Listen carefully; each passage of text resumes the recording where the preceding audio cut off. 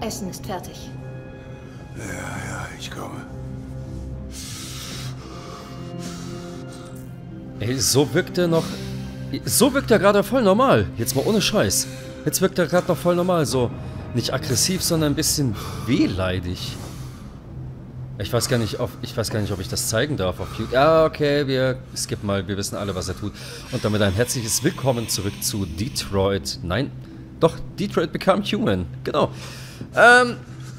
Ja, wir sind wieder Kara und sind bei Todd zu Hause. Und das alles hat so eine stürmische Atmosphäre, so eine beklemmende Atmosphäre. Liegt vielleicht am Gewitter, aber auch an ihrer, weiß nicht, an ihrer Aussage. So, Essen ist fertig. So, von wegen, ich habe Angst vor dir. Übrigens, das Essen ist wirklich fertig. Geil. Boah, nein, doch. Geil.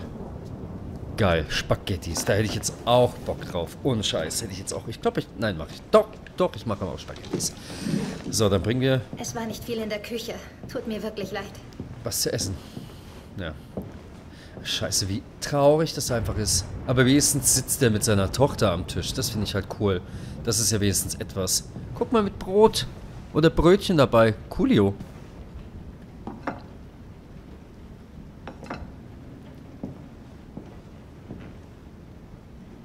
So. Schalte das Licht an. Wo soll ich denn das Licht einschalten? Daneben? Ja. Das hätte ich auch vorher machen können, irgendwie. Bediene Alice. Wo soll ich die denn bedienen? Schon lustig. Mein Job hat jetzt ein Android. Hä? Und als ich jemanden für diese scheiß Hausarbeit brauche, was tue ich? Ich kaufe mir einen verdammten Androiden. Was für ein Witz. Hä, das raff ich halt nicht. Androiden sind ja so scheiß großartig. Sie versagen nie, sind nie müde, nie traurig. Sie sind so perfekt. Sie haben mein Leben versaut. Okay. Ich hab doch gar nichts gemacht, Digi. Was glotzt du so? Was ist dein Scheißproblem? Nicht gerade ein Traum hier, was? Glaubst du vielleicht, es ist einfach? Glaubst du vielleicht, ich bin schuld, dass wir in diesem Dreckloch leben? Ich bin schuld, dass deine Mutter abgehauen ist? Hör auf mit den Drogen, Todd. Manchmal machst du mir echt Angst, Todd. Die scheiß Schlampe ist einfach abgehauen. Diese verfluchte Hure hat mich wegen einem beschissenen Buch einfach verlassen. Alles deine Schuld. Daddy, nein! Es ist alles deine Schuld. Alter. Was ein Wichser. Ich find's cool, dass man das nicht gesehen hat. Das finde ich ziemlich cool, dass man das nicht gesehen hat. Komm sofort hierher! Boah, was ein Pisser. Das ist ihre Schuld. Alles ihre Schuld. Ich werde dir zeigen. Ich werde ihr eine Lektion erteilen. Das hat sie verdient. Erst muss sie nochmal ziehen. Oh, scheiße. Du bleibst da. Rühr dich ja nicht vom Fleck. Oder setzt was wie letztes Mal. Okay. Beweg dich nicht. Ja, aber der will doch hoch zu seiner... ist einfach abgehauen. Es hätte schön sein können. Könnte Familie haben. Aber nein! Hey, der hat... Ihr war egal, wie ich mich fühle. Ich habe alles getan, um sie glücklich zu machen, aber es war ja nicht genug. Ich war nicht gut genug für sie! Bitte mach dein Fernseher nicht kaputt. Ja, scheiße, Alter. Wenn man halt den Rotz nimmt, da ist man halt nicht ganz klar im Kopf. Jetzt mal ohne Scheiß. Kein Wunder, dass man da sein ganzes Leben verkackt. Es ist alles ihre Schuld. Kann ich mich jetzt... Ich kann mich bewegen. Weil ich habe Schiss, dass er ihr gleich was antut. Ja, wir müssen uns da durchbewegen. Ohne Scheiß. Okay, was zum Teufel? Ist das jetzt eine Barriere, die ich durchbreche, oder was?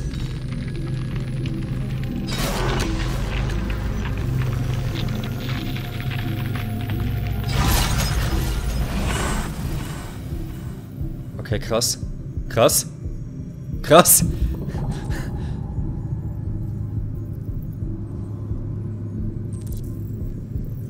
Okay, was können wir machen? Was können wir machen? Soll ich erstmal... Ich versuche... Kann ich dich überzeugen? Kann ich dich überzeugen? Kann ich irgendwas machen? Todd, bitte. Ich weiß, Sie sind wütend, aber ich... Du hältst dich da raus. Sonst bist du dran. Okay, ich hab's probiert. Alice! Daddy ist sehr wütend. Scheiße. Warte mal, du Pimmelkopf. Ach so. Na los, komm her, du kleine Kröte. Okay, den holen wir uns.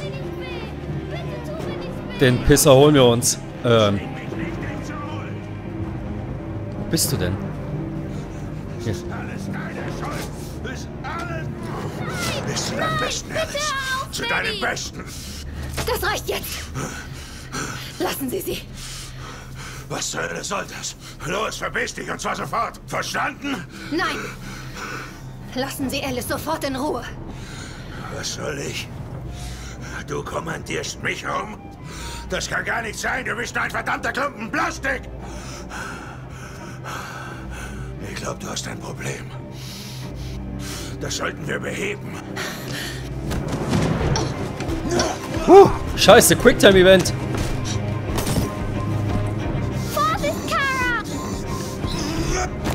Ach, scheiße. Komm her, Miststück.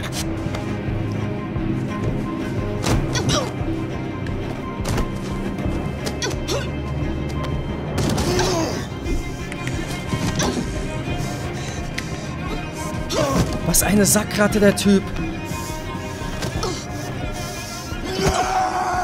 Nix gibt's.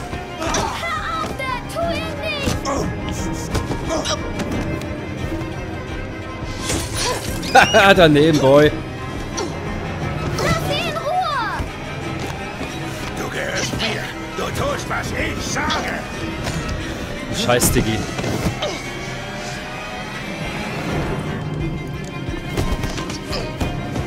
Scheiße. Ach, das war der falsche Knopf.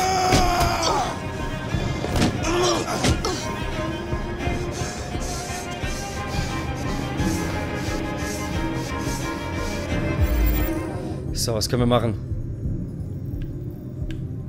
Was können wir machen? Stoßen, schützen oder nehmen? Was passiert, wenn wir ihn stoßen? Dann fliegt er wohin? Er fliegt aber doch auf sie, oder? Okay, dann fliegt er zur Seite. Was ist hier nehmen?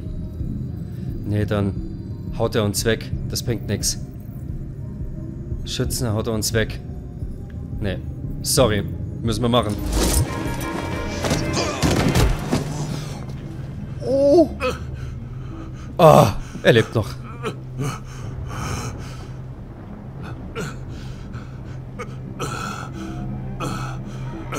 Alice, Kleine. Alice. Fick dich, wir hauen ab. Hier. Ihr Schlampen. Kommt her.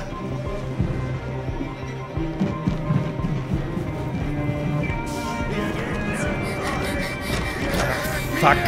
Ah, falscher Knopf. Verdammte Axt. Scheiß Xbox.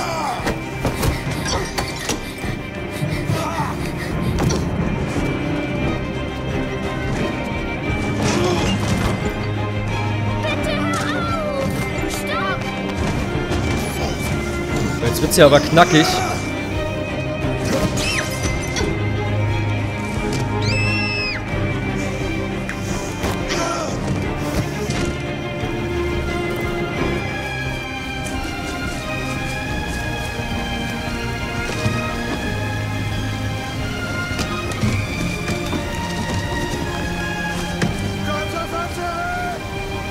Und weg hier. Und weg hier.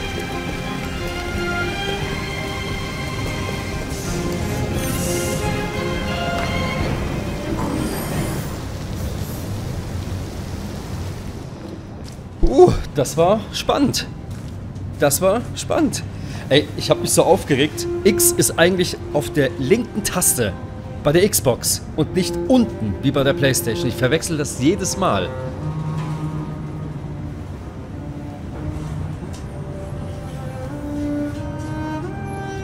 Na, wenigstens haben wir die Kleine jetzt gerettet. Ey, bei so einem Pisser ohne Scheiß, da kann man nicht leben. Da kann man absolut nicht leben. Jetzt bin ich aber auf unsere Statistik gespannt. So, tütend gemacht. Todd wütend gemacht, meinte ich. Kara und Alice haben Todd bekämpft. Ja, das ist wahr. Was hätte ich denn noch machen können? Ich wäre wahrscheinlich gestorben, ne? Zimmer verlassen, Todd verfolgt Kara. Vor der Tür nicht geöffnet. Ja, weil ich es nicht hingekriegt habe. Scheiße. Bus erwischen, was... Ach, krass. Was ist denn, hätte ich den Bus jetzt nicht erwischt? Oh, Mist. Das wüsste ich jetzt natürlich auch gern. Ich dachte, okay, weil der Bus sah so eindeutig aus, dass man den braucht. Lustig. Ach du Scheiße, okay, wie sieht denn diese Statistik? Alter, dein Ernst. Essen ist fertig, Todd wütend gemacht. Ja, Todd wird wütend. Programm knacken. Ja gut, hätten wir das Programm nicht geknackt, dann wäre hier Ende gewesen. Alles klar. Nach oben gehen. Was hätte ich denn noch machen können? Alice nach Todd erreichen. Ach so, ich hätte ihn auch vor ihr erreichen können. Ach, wie krass. Das hätte ganz andere Ebene gegeben. Wie lustig. Saugeil. Okay, also meine lieben Zuschauer, wir werden jetzt hier aber einen Schnitt machen und im nächsten Part geht es dann direkt weiter. Ich weiß gar nicht mit welchem Charakter, aber ich habe richtig Bock auf das Game. Ich bin richtig angefixt. Das war ziemlich spannend, mega nice. Und in dem Sinne, haut rein, habt noch einen schönen Abend und wir hören und sehen uns im nächsten Part. Bis dann, haut rein.